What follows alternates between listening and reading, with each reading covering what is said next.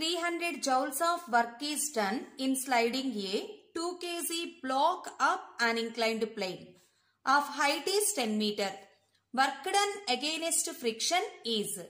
In given question, mass of the block is 2 kg. Height of the inclined plane is 10 meter. Draw the inclined plane.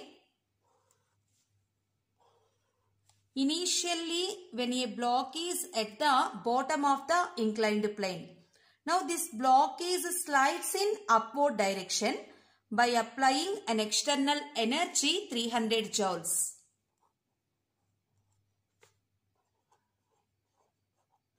We have to find out work done against friction.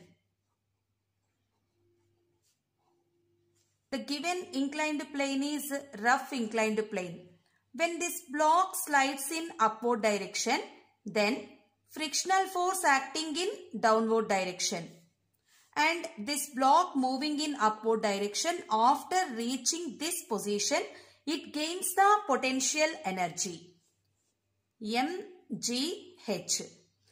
Total external energy utilizes in two different ways. One is work done against friction and second one to gain the potential energy.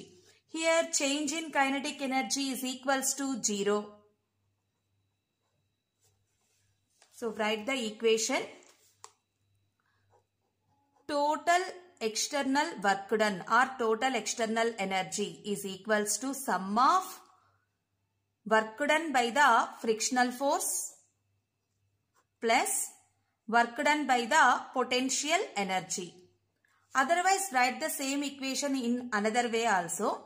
Here, potential energy and external energy, these two are acting in upward direction.